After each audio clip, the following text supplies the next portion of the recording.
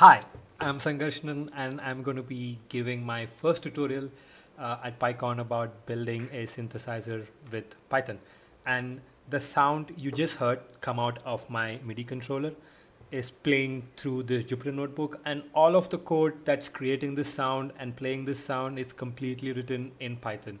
And hopefully by the end of my tutorial you should be able to do the same, and you can play your own unique programmed sound in Python for me, like how I played for you right now.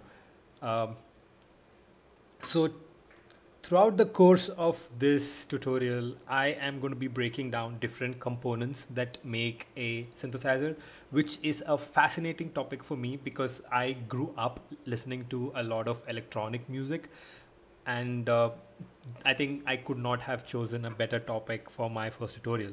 So I'm going to just quickly take you through all the components that I'm going to break down, probably to get you more excited.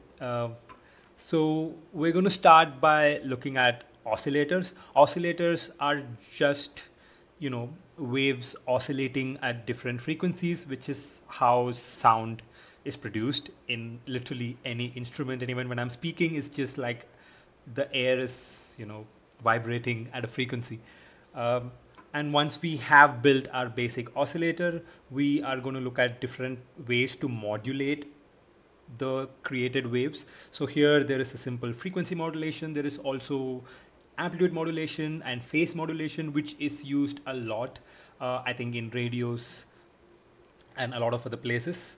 And we are also going to look at envelopes, which just kind of helps you change the wave over time, make changes to the wave over time. So it kind of adds these four components called attack, sustain, decay, and release. So it just kind of denotes different components, like how long does it take for your wave to reach maximum amplitude, how long does it take to decay, how long should it play, and don't worry if you don't understand this right now, because we're going to break this down completely throughout my tutorial. And after looking at envelopes, we're going to also look at filters, which kind of helps you filter different frequencies that make up a waveform. So, and after we build all these components out, we are going to be programming synthesizers as classes by in an object oriented way, by combining all these different components together. So we can hook up an oscillator can be hooked up to a filter, we can add multiple envelopes and do like a bunch of crazy things to build our own unique sound, which again is what a synthesizer does. And hopefully you can do that at the end of the tutorial.